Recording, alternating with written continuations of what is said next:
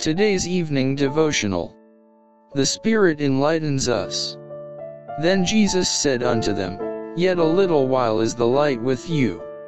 Walk while ye have the light, lest darkness come upon you, for he that walketh in darkness knoweth not whither he goeth. John chapter 12 verse 35. Jesus says, Walk while ye have the light, lest darkness come upon you. Gather up every ray, pass not one by. Walk in the light. Practice every precept of truth presented to you. Live by every word that proceedeth out of the mouth of God, and you will then follow Jesus wherever he goeth. When the Lord presents evidence upon evidence and gives light upon light, why is it that souls hesitate to walk in the light? Why do men neglect to walk in light to a greater light? The Lord does not refuse to give His Holy Spirit to them that ask Him.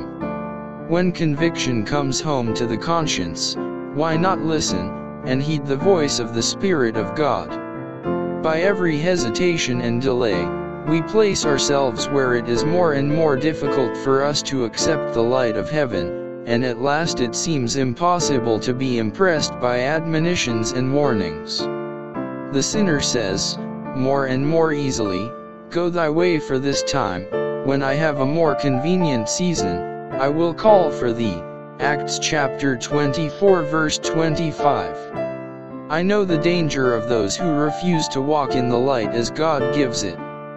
They bring upon themselves the terrible crisis of being left to follow their own ways, to do after their own judgment. The conscience becomes less and less impressible. The voice of God seems to become more and more distant, and the wrongdoer is left to his own infatuation.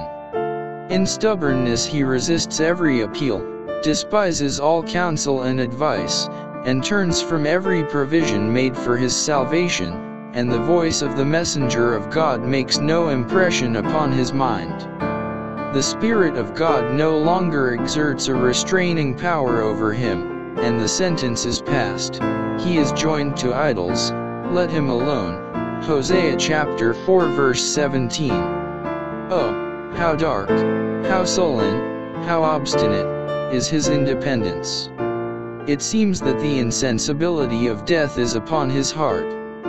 This is the process through which the soul passes that rejects the working of the Holy Spirit.